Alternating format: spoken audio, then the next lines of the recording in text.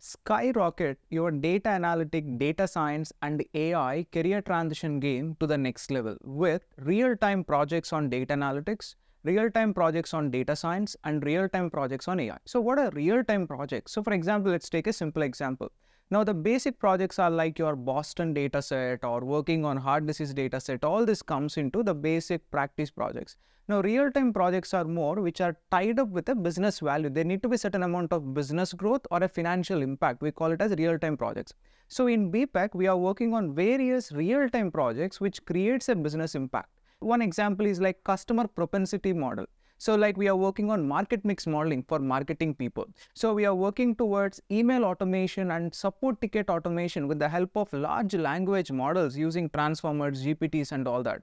So we work towards detect identification for various applications, so by using computer vision. So in this way, like by using this kind of real-time projects, by placing them in your profile, that going to boost your profile. So placing foresight related projects, hindsight related projects, insight related means descriptive analytic projects, predictive in your profile going to boost it. Instead of just placing I collected the data, I understood the data, I cleansed the data, that doesn't make any sense. So like it need to have a solid business case.